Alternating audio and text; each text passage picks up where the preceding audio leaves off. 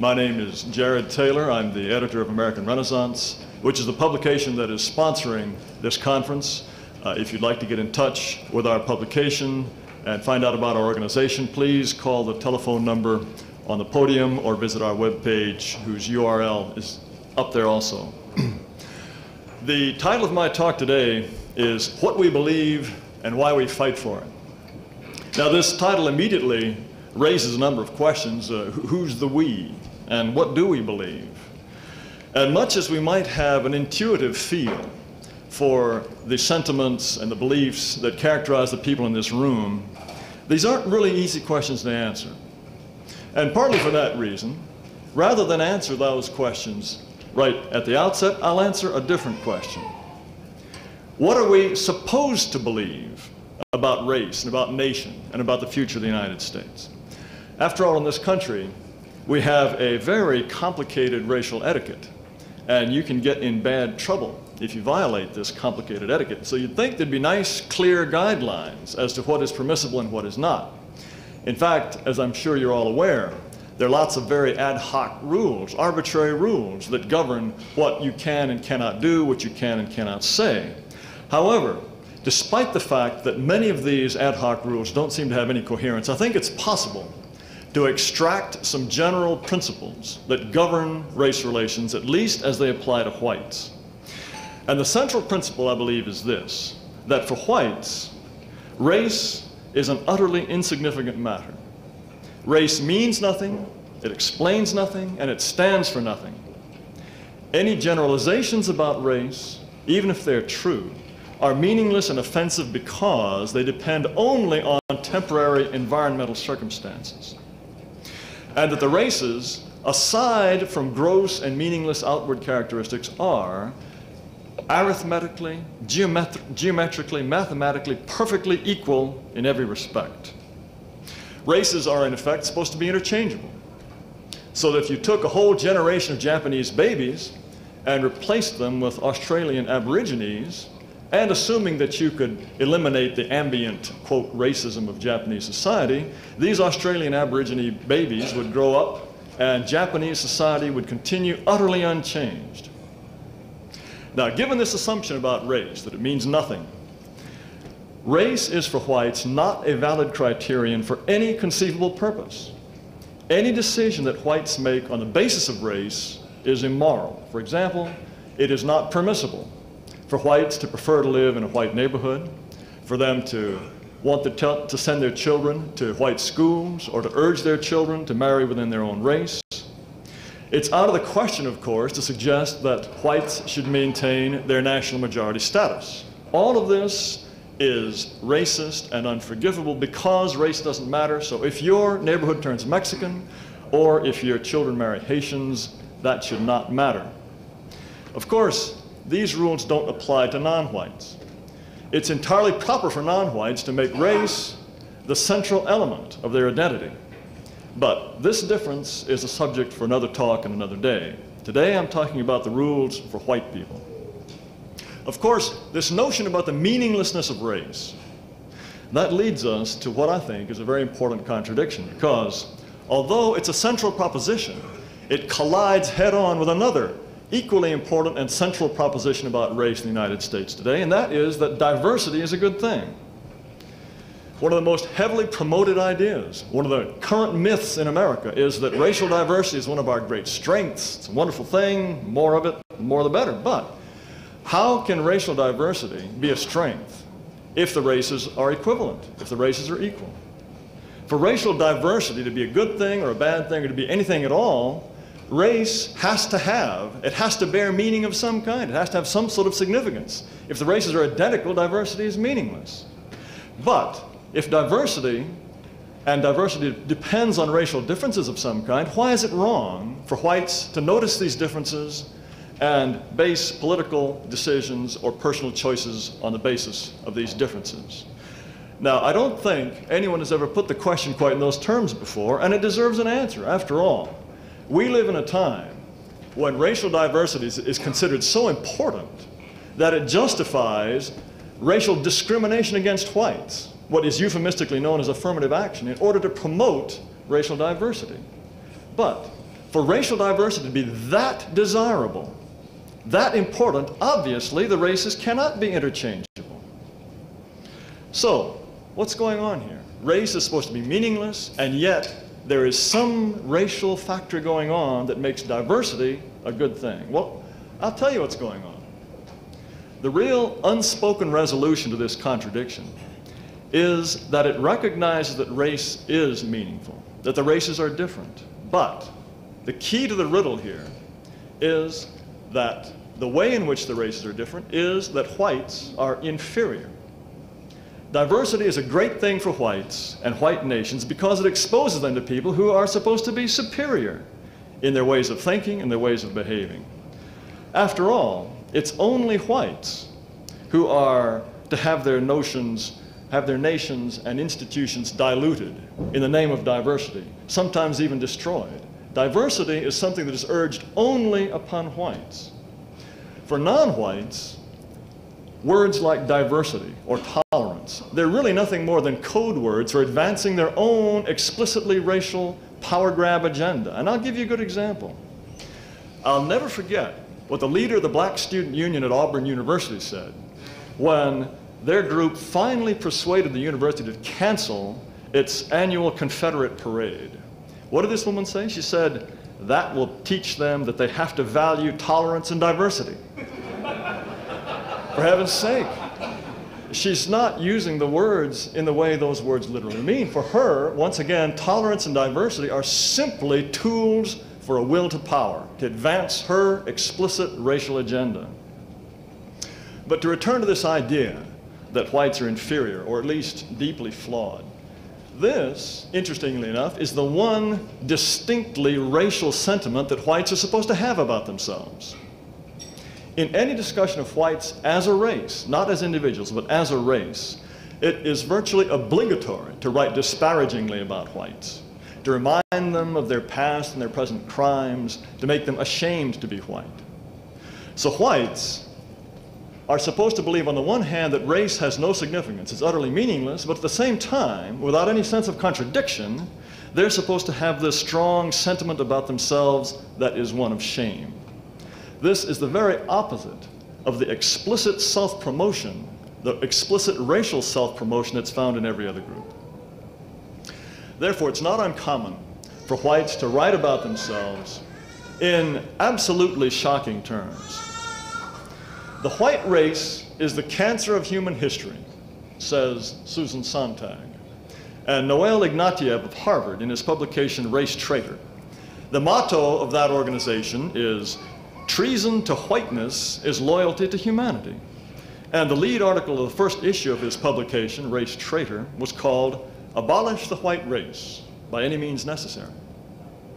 Well, someone named Christine Sleeter, writing for Mr. Ignatieff, explains what some of the defects of our people are. She says, "Whiteness has come to mean ravenous materialism, competitive individualism, and a way of living characterized by putting acquisition of possessions above humanity." Well, I suppose she surveyed every ethnic group in the world to arrive at this kind of conclusion. The US government, it supports a publication called Managing Diversity. This is one of these government handouts that's supposed to help bureaucrats through the thicket of multiracialism. This great strength that turns out to be rather a complication and a difficulty. But one of its 1997 issues of Managing Diversity had a front page story.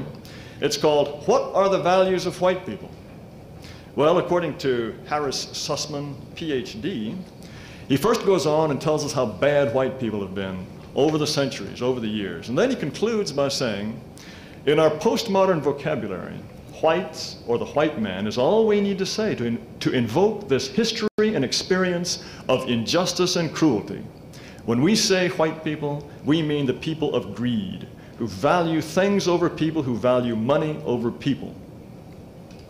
Well, presumably this is the sort of thing that President Bill Clinton's daughter Chelsea was supposed to be thinking about when she was assigned an essay by her private school to be entitled, "Why I Am Ashamed to Be White." Well, I'll quote you a few more people. Here's James Traub of the New Yorker. He says, When whites talk to people of other races, the first thing they really need to do is apologize. He says, the recognition of wrongs, along with the acceptance of the sense of collective responsibility, guilt, that comes with that recognition is a precondition to entering the discussion.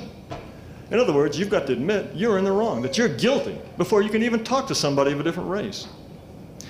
Here's Joe Klein in New York Magazine. He says, any conversation about race must begin with the confession, quote, it's our fault, we're racists. Well, needless to say, this line suits blacks just fine, and many other non-whites have caught on and have cashed in on this tendency to apologize too. Here's James Baldwin, the black author. He once wrote that any dialogue, any real dialogue between the races requires a confession from whites that is nothing less than, in his words, a cry for help and healing. Well, that means if you let loose with a cry for help and healing, maybe he'll talk to you. Now, perhaps Maggie Gallagher was crying for help and healing when she wrote in one of her New York Post columns that although she thinks of herself as an American and as a Catholic and sometimes as an Irish American, she goes on to say this, quote, says, I hate the idea of being white. I never think of myself as belonging to the white race. Those who do, in my experience, are invariably second-raters seeking solace for their own failures. I can think of few things more degrading than being proud to be white. Now, there's no other group on earth that writes about itself this way. Absolutely no other group. And it seems to me we've got a pretty consistent message here. You hate the idea of being white. You have to apologize. You cry for help and healing. And if you're tempted to be proud of the accomplishments of your people, well, Maggie Gallagher has already told you, you're a second-rater. No, this sentiment that is allowed to whites as whites is one of shame, and the only act that's allowed to whites as a race is an act of apology. When is the last time you ever heard a public person, a media personality, a politician say anything about whites as a race that was positive? It's all negative. To sum it up, therefore, the current required orthodoxy is that whites have no legitimate group aspirations and no legitimate expression of racial sentiment is permissible to them. They're guilty, they're wicked, and the only hope we have is to dilute our wickedness in this marvelous racial diversity that our leaders have so kindly arranged for us. Well, it's no trick, really, to see where all this leads. And now, in fact, what used to be obscure Census Bureau predictions about the changing demographics of this country, about the reduction of whites to a minority, are now openly applauded by no less a person than the great white father himself. President Clinton, he sees two crucial events in the American past. Well, three, really. The Revolution, because it founded the country. After that, the Civil War, because it freed the slaves. Never mind about the destruction and the horror of the Civil War. What matters to him is when it was all over, the slaves were freed.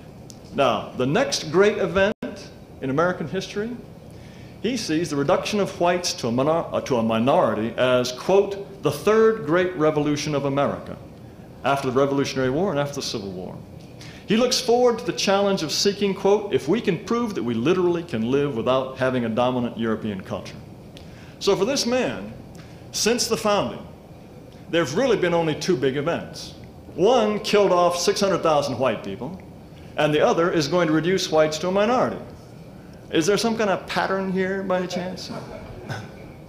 Of course, I believe that Mr. Clinton is the worst and most contemptible sort of hypocrite. He pretends to look forward to the day when the country is majority non-white. But when he leaves the White House, what kind of neighborhood is he going to go move into? Is he likely to go live in a majority non-white neighborhood? Is he going to live with Mexicans and blacks? No. I suspect, I'd bet any amount of money, that like all the other hypocrites who set policy in this country, he will nobly forego the benefits of racial diversity so that people who don't have the money to flee to the suburbs or send their children to private school can enjoy it instead of Bill Clinton. So here he is, cheerfully endorsing policies that are turning more and more parts of the United States into precisely those neighborhoods in which whites, including William Jefferson Clinton, refuse to live. Well, in the interest of good taste, I won't say anything more about what I think about that kind of behavior. Now, whites are not supposed to object to the idea of being displaced. I mean, ideally, I suppose they're not supposed to think about it at all. If they do think about it, then presumably they should just whoop with joy at the prospect. But if they can't manage to whoop with joy, then at the very least, they should assume that this demographic transformation is going to be inevitable. I think Robert Dornan of California is a pretty typical example. Back in 1996, while he was still in the House of Representatives, Congressman Dornan, he was very pleased to say, "I want to see America stay a nation of immigrants. And if we lose our Northern European stock, your coloring and mine, that is to say, blue eyes and fair hair, tough." He got his wish.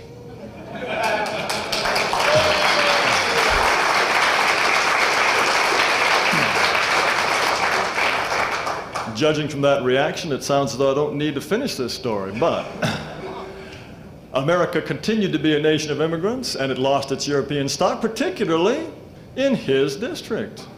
Now, somehow, Mr. Dornan was not at all pleased when at his next election he was defeated by somebody who had a greater appeal to these new Americans, someone with the name of Sanchez. Of course, the really with it people, they think that it'll be just very exciting to be pushed aside by aliens. Listen to this headline. It's from a recent cover story of the travel section of the Washington Post, and it's about San Antonio. It says, "Forget the Alamo. Today, San Antonio has little to do with that symbol of doomed Anglo-imperialism. It's a thriving capital of Hispanic culture and a magnet for multicultural tourism." Well, yes, indeed. Hispanics there are making quite a noise about the fact they want to tear down the memorial to the people who defended the Alamo. Here's Mary Lynn Henry, also very with it. She works as a casting agent for ABC television, trying to make their soap operas more racially diverse. And as she explains her job, she says, "We're looking to fill a lot of roles with Armenians, Israelis, Hawaiians, Jamaicans. You can't think all American anymore." She says, "I love to see their origins. I love these mixes." You got that? No more all American. Now, I'd like to emphasize something, and that is that except for certain Hispanic activists in the Southwest, nobody is explicitly saying, nobody's coming right out and saying, yeah, we're just going to get rid of these people. But, in fact, the end result of all of this kind of thinking is precisely that. The displacement, and who knows, perhaps ultimately the elimination of the founding stock. Here is Gwyn Dyer. She's a London-based Canadian journalist, also very with it, as you'll see.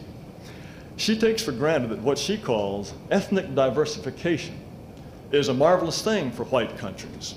And wise politicians understand this, but they have to phase out the native whites and phase in the immigrant non-whites on the sly.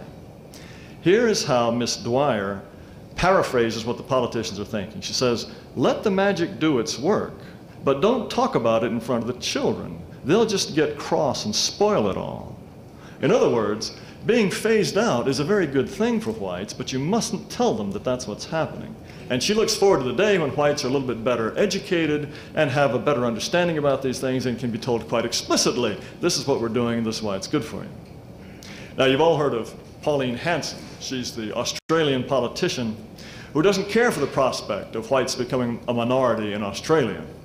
She has spoken out against the prospect of being swamped by Asian immigrants, and of course, for whites, not to wish to be swamped by Asian immigrants is a horrendous crime, and she's provoked much shrieking. Well, what's the American reaction? I thought this was a good one.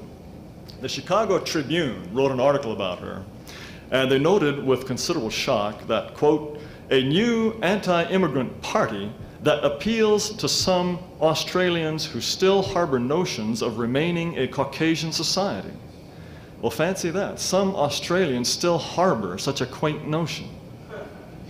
But now it gets even better. Reducing whites to a numerical minority might just be the beginning. That's just the beginning. With interracial marriage, it might be possible that whites would just disappear completely. These days, it seems as though it's all the rage to produce miscegenation as the final solution to the race problem.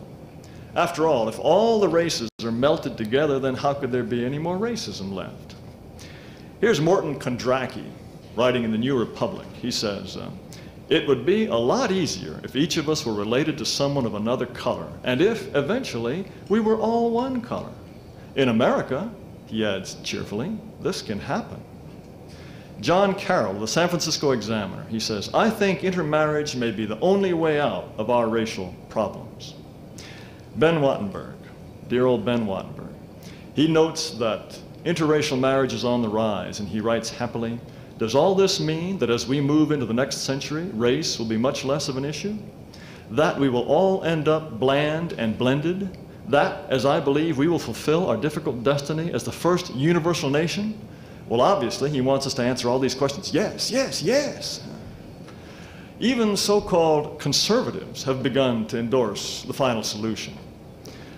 Douglas Besheroff of the American Enterprise Institute, he says miscegenation may be, quote, the best hope for the future of American race relations. And John Miller, who's been mentioned already today, another so-called conservative, he's a reporter for National Review. That's supposed to be our main conservative magazine. He thinks that intermixture is inevitable and the only way to end group conflict. In the future, he says confidently, everyone will have a Korean grandmother. Well, I suppose everyone will have a Haitian and a Guatemalan grandmother too, or grandparent of one sort or another. So here we have the happy ending. Whites, those wicked people who are the cancer of history, they can be just dissolved out of existence into this hippie-happy cafe au lait mishmash. Of course, nobody seems to notice that this process will not eliminate race. It'll only eliminate whites. Because whites are only 15% of the population of the world and only having perhaps 7% or less of the world's babies. And nobody is proposing the blender treatment for Africa or for Asia or any of these other countries. There's not one non-white country that's supposed to solve its ethnic problems or its racial tensions through massive immigration and miscegenation. No. The final solution applies only to us. And it's being kindly proposed to us by our very own rulers and commentators. But once again, and I want to repeat this, only these Hispanic activists are saying, let's get rid of the white people. But it's now part of the zeitgeist to write favorably about the ultimate dissolution of whites, their reduction to a minority. And once the zeitgeist takes on this kind of characteristic, ultimate disappearance is what we can foresee in the future. Now though, let me change directions completely. And I'd like to step back in time and compare current orthodoxy with what used to be taken for granted in the United States. Liberals act as if the racial consciousness of people like you sitting in this room is some kind of brand new aberration. Well, in fact, our way of thinking has the very finest intellectual pedigree of any idea that ever took root in this country. Sam Francis gave us something of a suggestion of that earlier today. But the views about race of the people in this room are essentially the same as those of virtually every prominent American, clear up until the 1930s and 40s. As you all know, Americans took it for granted the United States was to be a European country, founded for Europeans, that it had a European heritage to which no challenge could be permitted or even imagined. Our ancestors were unalterably opposed to miscegenation, or what they called amalgamation. And they took it for granted that this would always be, and they could not imagine otherwise. But let's let them speak for ourselves. As I'm sure many of you know, Thomas Jefferson didn't believe in multiracialism. He believed in separation. He didn't think slavery was a good thing, and he wanted the slaves freed, but he wanted to send them away across the ocean, as he put it, beyond the reach of mixture. He was also a great believer in the destiny of whites as a self-conscious racial group. In 1801, he looked forward to the day when, quote, our rapid multiplication will expand itself over the whole northern, if not the southern continent, nor can we contemplate with satisfaction either blot or mixture on that surface. Neither blot nor mixture. He wanted white people to inhabit the entire Western Hemisphere. James Madison, just like Jefferson, believed the only solution to the race problem was to free the slaves and send them away, and even proposed that the federal government sell off public lands to raise enough money to buy the entire black population of the United States and send it away. After his 2 terms in office, Madison served as the president of the American Colonization Society, which was formed, as Sam Francis indicated earlier, to send Africans to Africa. And at its first meeting in 1816, Henry Clay explained that the purpose of the society was, quote, to rid our country of a useless and pernicious, if not dangerous, portion of the population. I think Dr. Francis also mentioned some of the very, very prominent Americans who were part of that colonization enterprise. A list of the names of the officers, not just members, but the officers of the Colonization Society, sounds like an honor roll from early 19th century American history. And although James Monroe, so far as I know, was not a member of the Colonization Society, he worked so hard to set up Liberia as a haven for expatriated blacks that the name of the capital city of Liberia was named Monrovia in his honor. Obviously, these people didn't think that race was important. They didn't want to become a minority. They believed very, very strongly that race was a central element in our national identity. Now, I won't go over some of the things that Lincoln had to say about race, but what Dr. Francis was saying earlier this morning reminds me of something that George Bush said while he was in office. This was during National Negro Week, or one of these celebrations we have from time to time, and he had a group of black journalists in his office at the White House.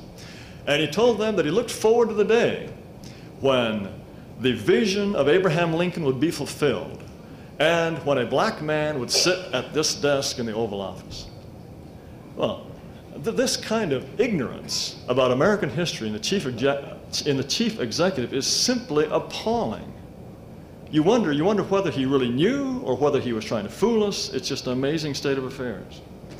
In any case, Lincoln's successor, Andrew Johnson, felt exactly the same way. He'd be another shocker to old George Bush, I guess. At one point he said, "This is a country for white men, and by God, as long as I am president, it shall be a government for white men." James Garfield, he wrote this before he became president, but he says, "I have a strong feeling of repugnance when I think of the Negro being made our political equal, and I would be glad if they could be colonized, sent to heaven, or got rid of in any decent way." What about 20th century presidents? Here's Teddy Roosevelt. He wrote about blacks, calling them, quote, "a perfectly stupid race," and he blamed Southerners for bringing them into the country. In 1901, he wrote, "I have not been able to think out any solution to this terrible problem offered by the presence of the Negro on this continent. He is here. He can neither be killed nor driven away." As for Indians, he said, "I don't go so far as to think that the only good Indians are the dead Indians, but I believe 9 out of 10 are, and I shouldn't inquire too closely into the health of the 10th. Woodrow Wilson, of course, was a confirmed segregationist. He was the president of Princeton before he became president of the United States, and he was absolutely diligent about maintaining it as an all-white institution, refused to let blacks even apply or enroll. During the presidential campaign of 1912, he took a very strong position on the exclusion of Asians. He said, "I stand for the national policy of exclusion. We cannot make a homogeneous population of a people who do not blend with the Caucasian race. Oriental coolieism will give us yet another race problem, and surely we have already had our lesson." Warren Harding, I don't know how many of these people you want to hear. You can just go on and on with this stuff. Harry Truman, Harry Truman, why not Harry Truman?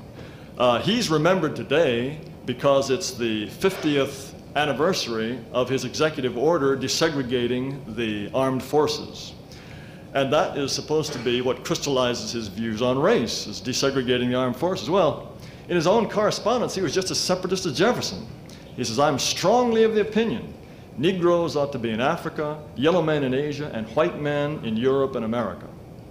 And in a letter to his daughter, he described the waiting staff, the waiters at the White House, as, quote, "an army of coons."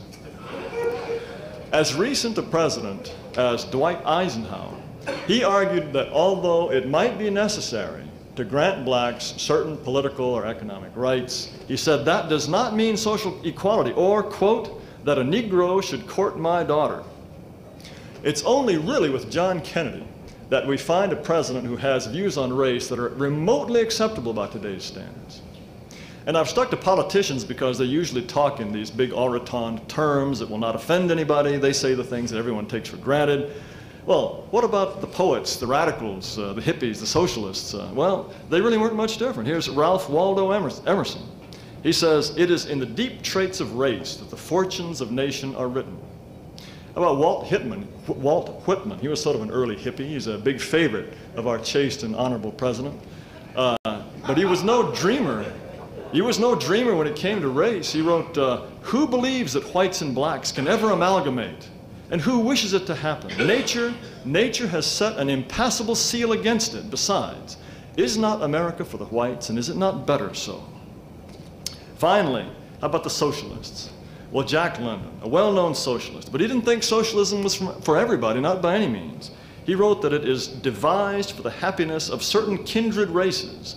It is devised so as to give more strength to these certain kindred favored races so that they may survive and inherit the earth to the extinction of the lesser, weaker races.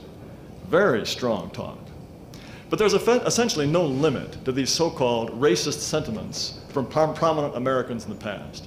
Virtually everyone who wrote about race, with some exceptions, expressed very similar ideas.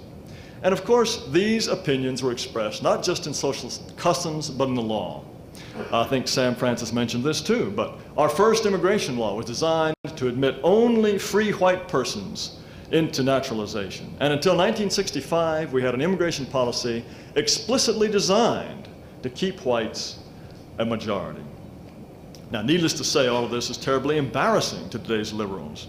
Most of them, frankly, don't know the history of the United States, and some of them actually attempt to falsify it. One of the most, I think, egregious examples is on the Jefferson Memorial. On the interior wall, it quotes Jefferson. One of the inscriptions says, "Nothing is more certainly written in the book of fate than that these people, the Negroes, shall be free." It makes him sound like Martin Luther King. Well, when he wrote those words, he didn't end them with a period, he ended them with a colon. And after them he wrote, "Nor is it less certain that the two races equally free cannot live under the same government." Well, I think completing the sentence rather changes the first part of it, but this kind of falsification of history is the sort of thing we thought only the Stalinists were supposed to stoop to. Connor Cruz O'Brien, as you know, he wants to kick Thomas Jefferson out of the American pantheon, as Sam Francis was suggesting. Well, it really makes you wonder, because if you kick Thomas Jefferson out, you've got to kick everybody out. Everybody practically up until John Kennedy's got kicked out. Well, is Connor Cruz O'Brien stupid, or does he just think we're stupid? It really makes you wonder what these people are thinking. Are they trying to fool us, or do they really believe what they're saying? Race, therefore, is this terrible dilemma for liberals. They claim to love America. They claim to admire its founders and revere the Constitution. But the people who built this country were self-conscious, racially loyal white people. And I can assure you, they did not build the United States in order for our generation to turn it over to Cambodians and Nigerians. And so,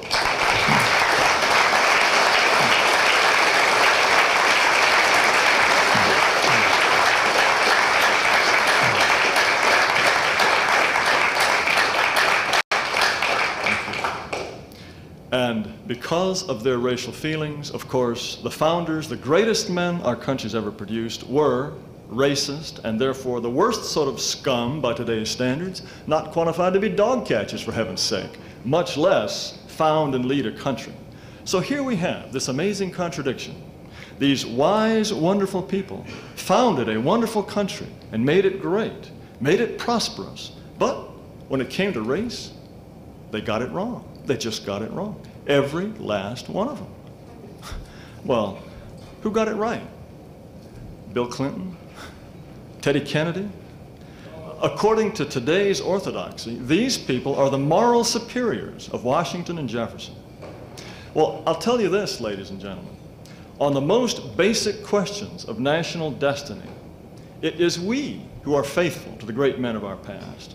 Can you imagine Jefferson having a conversation with the present occupant of the White House? Can you imagine Lincoln addressing a Republican fundraiser? Can you imagine somebody walking up to Teddy Roosevelt or Woodrow Wilson and saying, you nativist, you? Oh, these people would have thought somebody had just escaped from the nut house. In fact, people like Roosevelt or Wilson, they'd have to come to an American Renaissance conference to find people they didn't think were completely insane.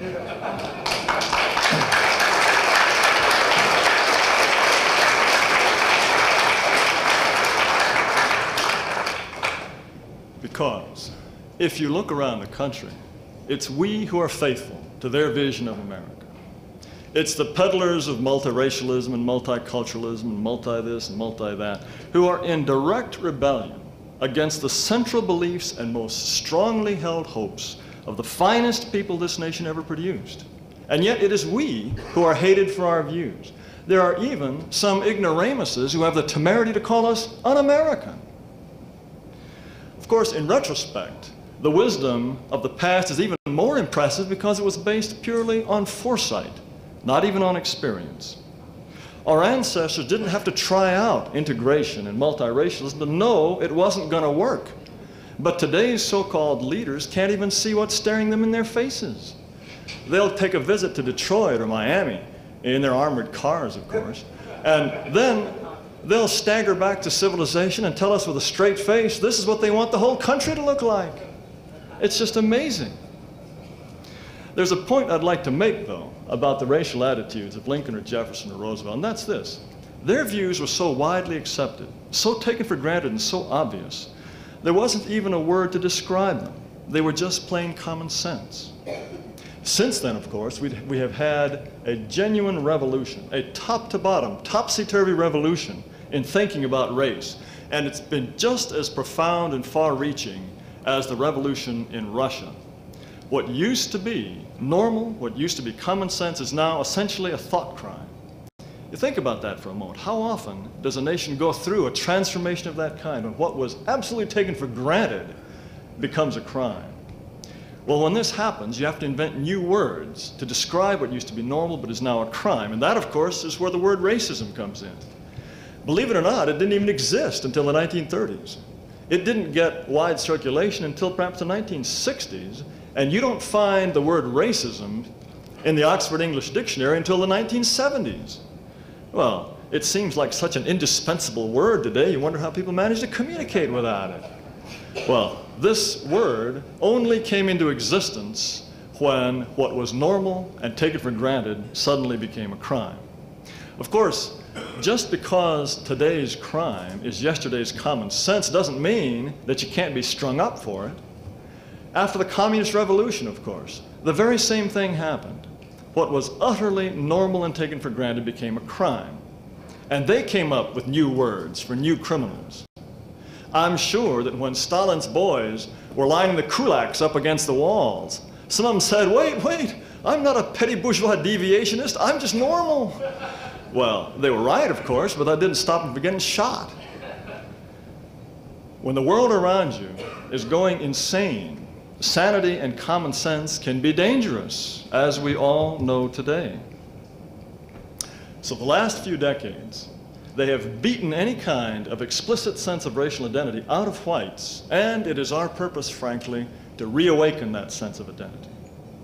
Whites no longer think of themselves as a people with a real destiny and a real future, but they will. Sam Francis has written that whites exist objectively, if you will, because what makes them a distinct people can be described in detail and at length, but they don't exist subjectively. And any kind of nationhood, of course, requires not just objective existence, but a subjective understanding of its own existence. Of course, in their private lives, whites still show that they have all the proper instincts of racial consciousness when they decide whom they are going to marry, where they're going to live, what church they're going to join, where they're going to send the children to school, who they're going to invite to their dinner parties. They show how important race remains to them. We see signs of quiet racial consciousness at work all the time. It's only at the explicitly political level that whites have been influenced by this tremendous anti-racist propaganda campaign that we're living through today. And of course, it takes a huge effort to suppress the natural consciousness of race. Whites have to be reminded at least 20 times a day that race doesn't matter, that diversity is a great thing, that whites are somehow uniquely guilty and they must be tolerant and sensitive, et cetera, et cetera, et cetera. And so, to conclude, why do we oppose this? Why do we fight for the preservation of our people and our culture? You shouldn't even have to ask a ridiculous question like that. Even the most ferocious anti-white activist will understand immediately why other people want to maintain their peoplehood and their way of life. If some Stone Age New Guinean tribe with bones in their noses, if they want to preserve their customs, the anti-racists are the first to spring to their defense. Well, I'm the second. If it makes them happy to put bones in their noses, who am I to tell them to take them out? The way the world works today, just about any weird practice or weird people, so long as it is non-white, is thought to be a priceless contribution to the culture of man. And finally, what about biodiversity and the preservation of life forms? We're supposed to move mountains to save the spotted owl or the snail darter, for heaven's sake. But white people? Well, gosh, they can just all be blended out of existence. Good riddance. In fact, the other day I was looking over the American Endangered Species list. You find all kinds of interesting little critters on this list. One is called the tooth cave pseudoscorpion. It's found only in Travis County, Texas.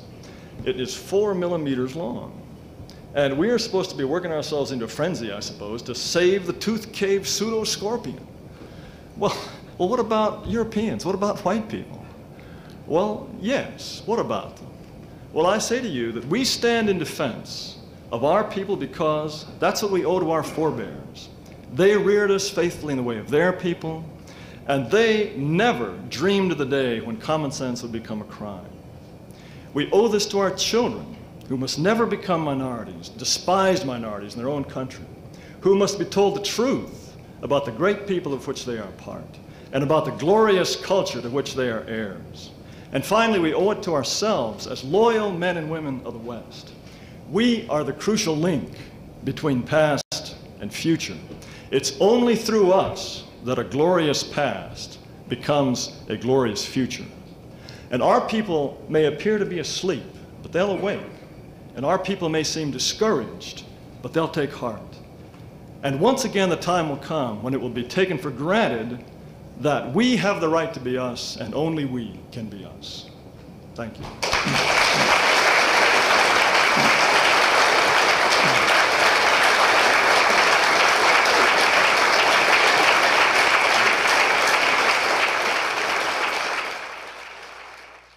Thank you very much. I see we already have a hand. Yes, ma'am. You get to spend some time on the role of the great tax-exempt foundations, such as the Ford Foundation. Where do you think? Well, the question was, what is the role of the great tax-exempt foundations in pushing this dispossession? You probably know more about it than I do, but Ford, Rockefeller, all of these foundations were set up by people who, by contemporary standards, of course, would be considered hopeless and frothing white supremacists. All of their effort has been almost explicitly towards multiculturalism, multiracialism.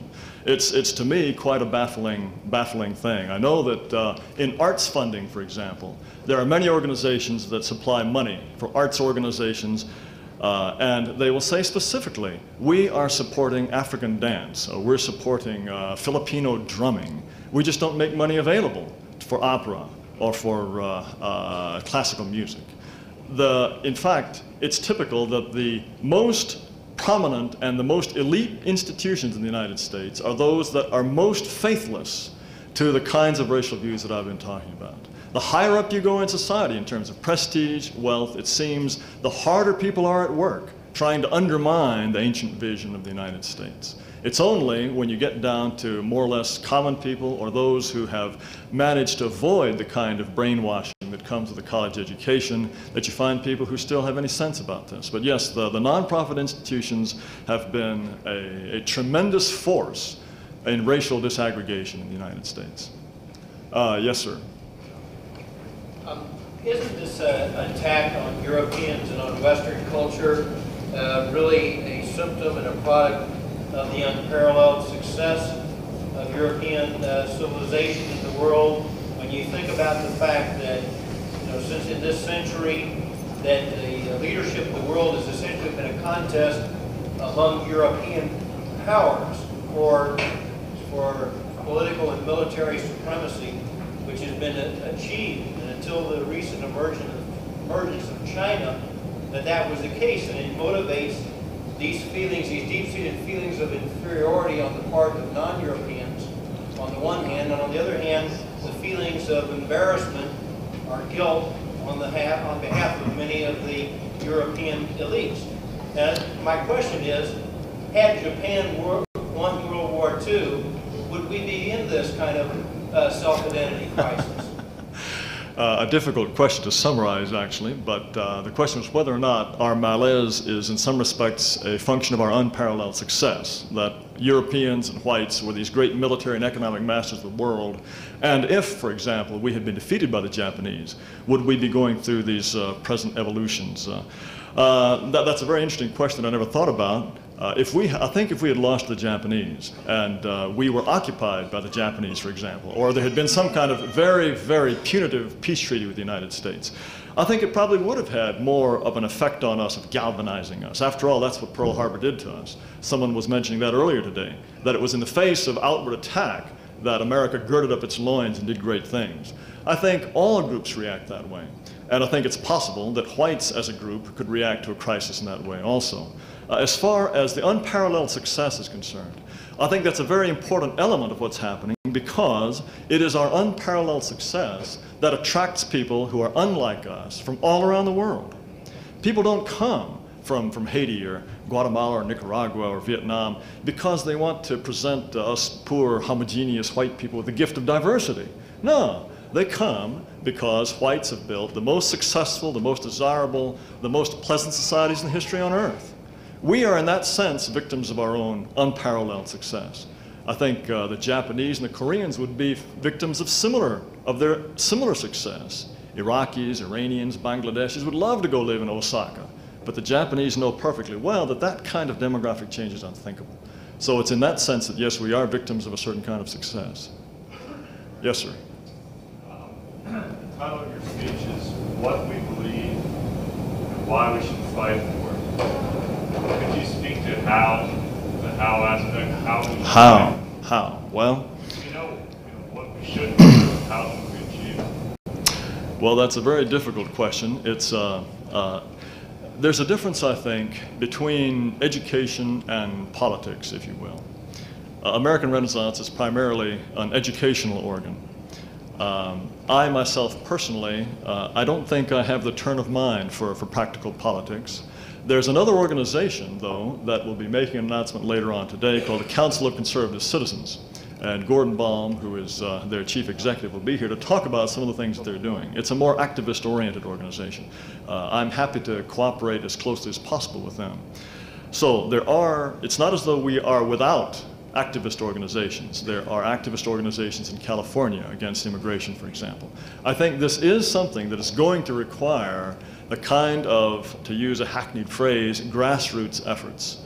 The only time you ever see American politicians talking about immigration or restricting it or affirmative action is when they are forced to by propositions in California, for example, or by obstreperous constituents. This sort of thing has got to come from us individually. Now, in this context, I would say one thing, and that is this. Many Americans are absolutely terrified that if they say the sorts of things that I've been saying, or that other people in this room are going to be saying here, that the sky will somehow fall on them, that they'll all lose their jobs, they'll be hounded out of polite society. Well, I've been out of the closet, so to speak, for nearly 10 years, and practically nothing of this kind ever happens. My telephone number is in the phone book. My address is in the phone book. You can look me up. You can throw a bomb through my window if you want to. If you want to.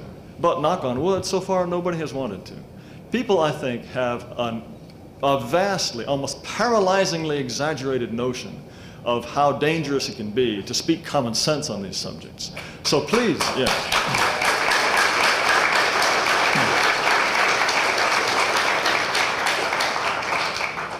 And obviously, everyone has to make his own decisions about what he can say and under what circumstances. But I urge you, at every opportunity, tell people the truth. Mark Twain said something that always resonates in my mind in this context. He said, nothing astonishes people more than tell them the truth. Oh, he's right, tell them the truth. Yes, sir, in the back. Sometimes think we're being badly served by the academic world, decline of liberal arts in the Western tradition at universities and colleges. We have a law professor in California advancing in the law journal the theory of white skin privilege.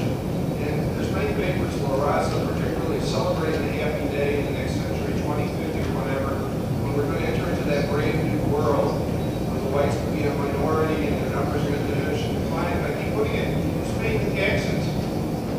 Who's paying the taxes?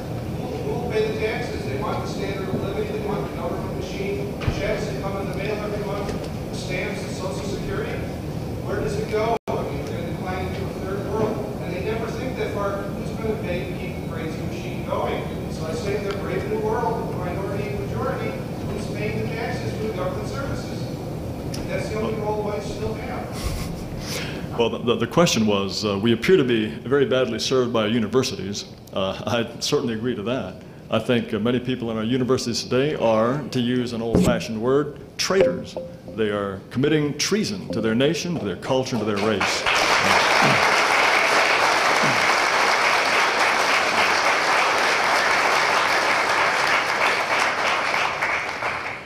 You also mentioned the fact that, Hispanics, for example, are looking forward to the day when the productive tax-paying white person is a minority.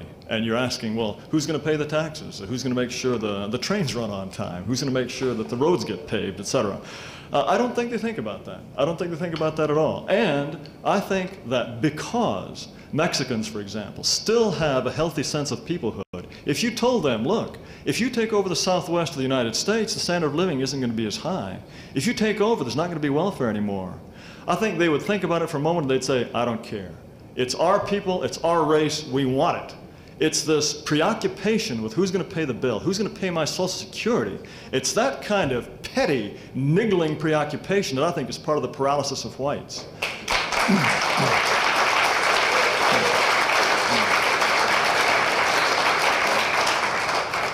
The point is, other races know what's important. We have lost sight of this. And as I say, if you told them the standard of living is not going to be quite the same, it wouldn't stop them for a moment. Yes, sir. I'm a visitor from Absurdistan, your northern neighbor. Many Americans may not realize the value of the thoughts of Teddy Roosevelt, but you'll be happy to know the Canada Customs Censors do. The booklet, the Peter Roosevelt on Race, Revolution, and Riots, has recently been banned as hate propaganda in Canada. I'm wondering if you know of similar efforts in your country to suppress the thoughts of some of the giants whom you mentioned. The question was from someone who described himself as a refugee from Absurdistan, namely Canada. And he pointed out that a recent booklet called Teddy Roosevelt on Race, Riots, and Revolution, I believe. This is simply a book of quotations from Teddy Roosevelt, has been determined to be hate